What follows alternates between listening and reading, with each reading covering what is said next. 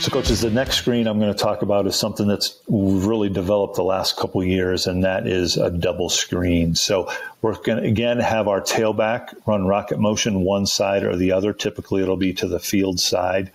And basically what we're going to do is the exact same thing that we would do with middle screen with our footwork, but now we're going to do it from both sides. And really what this does is this does a great job for our quarterback, giving us a two-way go, because now instead of just having one target, he's got two targets, and we just tell him to look for the easiest throw between these two. The blocking up front is exactly the same. Our tackle is going to fan and lock on the defensive end or outside linebacker. Tackle, fan, lock on. Guards are going to fan and then release and look for the stacks. Our center is going to let the nose go the direction he wants to, get hands, and then go for the mic right there. So this would be 828. Double screen, double middle screen, MS middle screen, or if we were putting in motion this way, it would be 929 double MS, which stands for middle screen right here. And then what we want to do with our slots is they're going to add into the blocking for us. So even though we've got our guard, center, and guard that's going to release, if I throw to this player right here, we want this player right here, as soon as he knows that he's not getting the ball, release upfield and try to go block someone. So that adds another blocker if they're paying attention and they react quickly enough to get downfield and then block for their partner slot right here. So as a quarterback's dropping back, if he looks this way and sees this tackle's right in the window that we want to try to hit right there, he can come off and hopefully find the other slot open right there. So it's a two-way go for our quarterback. So this would be a normal pass set by our slots if we were throwing the ball downfield, and you can see they're stepping down inside and then fanning outside. And if we were going to throw our double screen, what we do is get hands on right here. We'd actually have our tackle on him, but then our slots are going to just pivot right back into this area right here. We want to make sure they don't pivot and then slide inside. We want them to freeze in the B gap so they're not too close to each other. So here's the actual screen right here. You're going to have Tom motion coming towards us. You're going to see our slots are going to pass pro just like they normally would. Our tackles are locked on. And now our slots are going to pivot into that B gap and then freeze right here. And you can see here, as soon as we throw the ball to the H, you can see our Z takes off downfield now, and now he's looking for someone else to block. Another one right here, going to have motion this direction. Quarterback should take a peek at the motion, then drop back, and then find the one that's the most open. Good little pickup for us right there. Another one right here, motion coming this way.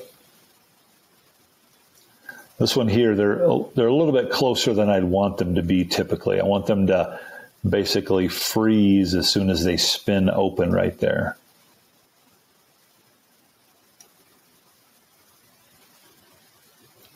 Another right here, motion coming this way, quarterback peek. There's our Z catching the ball. There's our H starting to take off out in front, try to get a block for us.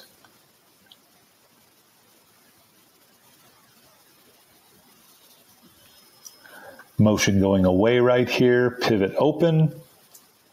And then as soon as we know we're not getting the ball, we want to release downfield, try to get a block for us.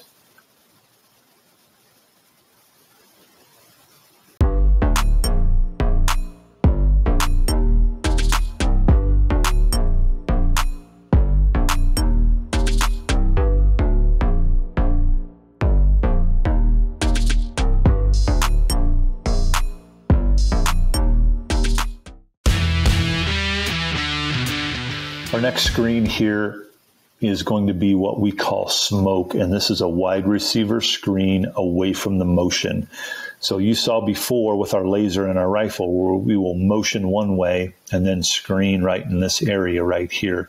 When we call smoke, what that tells us is that the wide receiver away from the motion is going to take a step vertical, step back, show his numbers to the quarterback, and then we're going to throw a fast screen to our wide receiver right here. The blocking with this is we're going to have our our tackle right here, our play side tackle, he's going to release flat and fast and try to kick out this corner right here. We like to run this against teams that stem their linebackers and their single high safety moves across, or it's a two high safety. We like to roll the safety down where the motion's going to and roll the safety back away right here. So here's what it would look like right here. We'd have our tackle going to kick out. We'd have our guard, center guards, pass protect right here, fan out. We might have our tackle release like it's rocket, our H release like it's rocket, and then our tailback help protect that front side right there. And what we're going to do here, this is actually drawn up for a left-handed quarterback. Left-handed quarterback's going to take the snap. He's going to take one step this way to the motion, stick his foot in the ground, and then throw back this way. You want to think of it, if it's a right-handed quarterback, he's going to step to his right, stick his foot in the ground, and throw back left. So it's kind of like a second baseman turning a double play.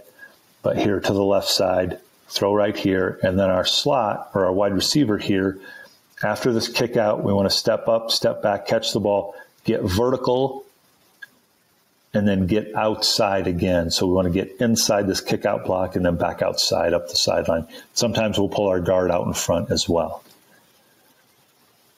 So this is what we would do to set the play up, just to see if it's even going to be there. You can see we're in a trip set. We've got Tom motion coming this way. They've only got one corner into the backside right there.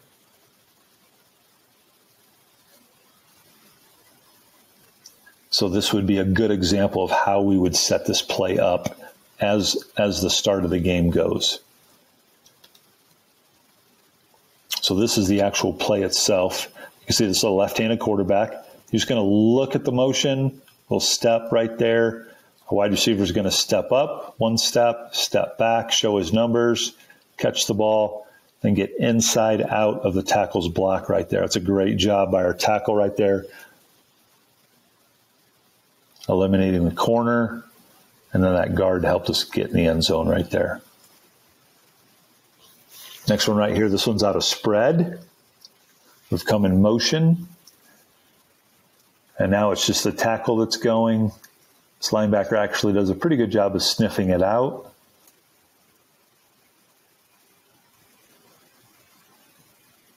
And it's a good effort by our wide receiver right there. We really need to come under control as a tackle right there. You can see he's going for a kill shot right here. He's got to come under control, make sure he gets his body in front of him right there.